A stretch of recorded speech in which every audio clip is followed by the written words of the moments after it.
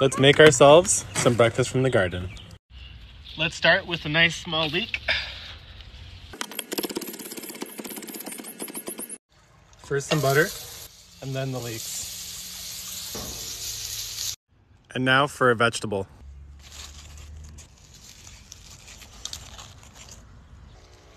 Half, quarter. Add your squash to the leeks and then let them steam for a bit.